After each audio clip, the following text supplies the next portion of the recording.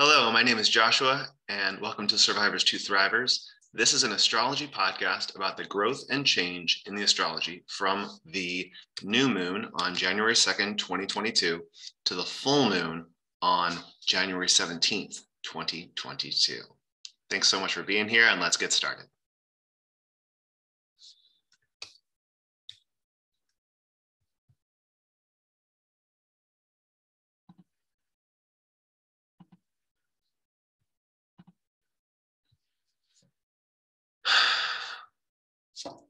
Great, and so here we are. Here is the chart for January 2nd, 2022, the new moon chart. You see up here that the new moon and the sun, that the moon and the sun are conjunct here in the 13th degree of Capricorn. And over here in the full moon, you can see that the sun has gone from the 13th degree of Capricorn all the way to the 28th degree of Capricorn, conjuncting Pluto here. It's a kind of a significant thing, especially with the sun and Pluto being conjunct the natal Pluto for the United States, which is something that's going to be happening all across 2022 as we continue experiencing these gross cultural changes. And so as we look at the changes between the new moon to the full moon, there's a few themes that are really standing out to me here. So Jupiter, the sixth planet from the center of our solar system. So think about the sixth hula hoop, and it corresponds to the sixth chakra and the number 6, which consolidates on the power that it's able to expand on. So Jupiter, as we're able to concentrate our power, we're able to expand it. And this is in the placement is in the trajectory. It's the degrees it has transited over the first few degrees of Pisces.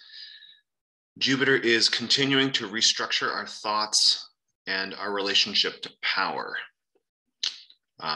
which is further highlighted by themes with Venus. So additionally, Mars has moved through a waning square to Neptune, which corresponds to new meaning for our personal roles and personal directions related to gross cultural shifts happening throughout society. The sun is transiting Pluto during this lunar phase, which I mentioned briefly at the beginning, and that's hugely significant both for the United States and for the world in terms of restructuring, recreating,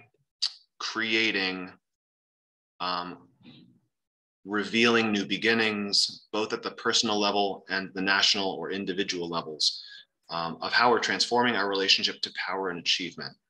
That's really what this transit's about. And so as we're thinking about power and achievement, new meaning for our personal role and direction, that's both at the personal level and at the national cultural level. And so we think about the gross cultural changes that are happening in the United States and around the world through the United States impact through global currencies and other things.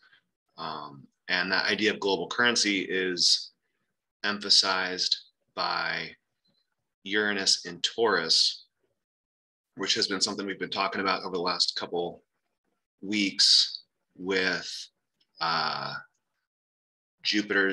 Uranus's relationship to value and currency. And so there's some shifts there. Mercury is, during this segment of the lunar phase from the new moon to the full moon in January, Mercury is going through the first 10 degrees of Aquarius, illuminated at the full moon in retrograde. And this is helping us recreate our sense of contribution to culture. This will shift a little bit once Mercury gets out of retrograde and then goes over the third 5 degrees in the first half of Aquarius. And then once it transits Saturn in a couple weeks, that's going to be a lot about how we move forward within our new structures. So we're still creating our new structures. So I'll give you a little bit more about this.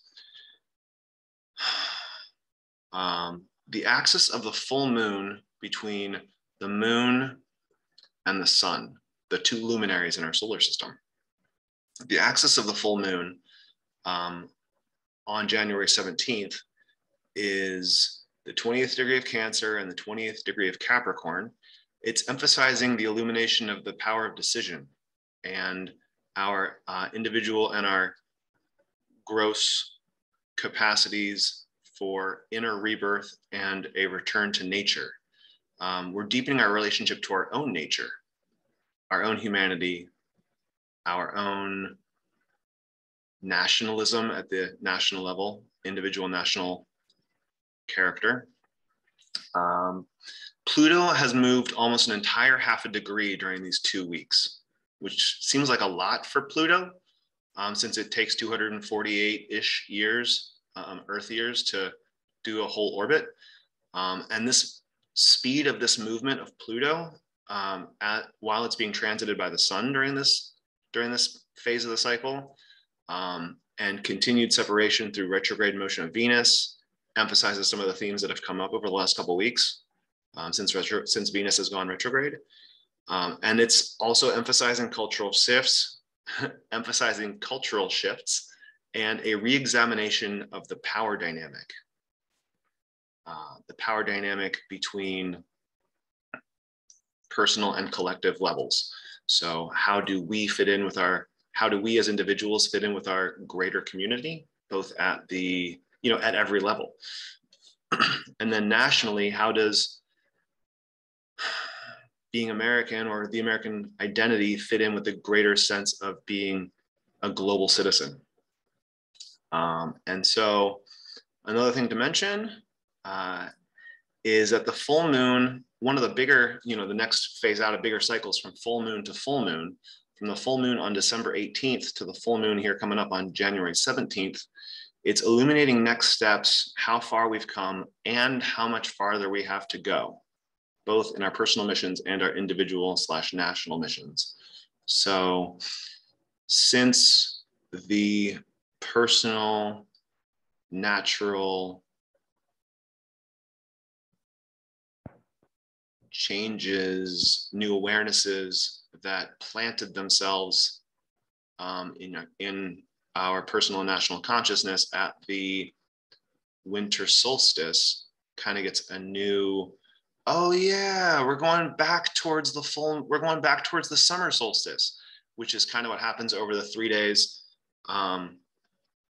when the sun moves like this sets like this over the sky across the year, and is farthest north at the summer solstice and then farthest south at the winter solstice. And it takes 3 days for the change of direction to happen. So as it's coming across towards the winter solstice, it takes 3 days kind of in this stillness spot before coming back across. So indigenous cultures, setting as it comes back across day over day until it gets to the summer solstice. And so what that indigenous cultures throughout the history of humanity have seen the first few days after the winter solstice as the time when they get to identify whether or not the sun is going to come back and go north, because they didn't know, and they didn't really have science the way we have science today to be able to determine and be able to predict what's going to be happening through the natural rhythms and math and telescopes and all the things that we have now in this modern scientific age. But the things about life and consciousness that have always been here are still here. Consciousness is just growing and evolving. So from this, again, full moon on December 18th, just before the winter solstice, through the solstice, and then through the holidays. Christmas is something that I call the equatorial sunrise, because, like I talked about, that coming across the sky, it's opening up the possibility, or it's illuminating next steps for how far we've come and how much farther we have to go, both in our personal missions and our individual national missions. And so that brings me to the end of this podcast. Thank you so much for joining in. I hope this has been helpful for you. If it has, please give me some likes and some shares and all the good things. And I look forward to seeing you on the next episode.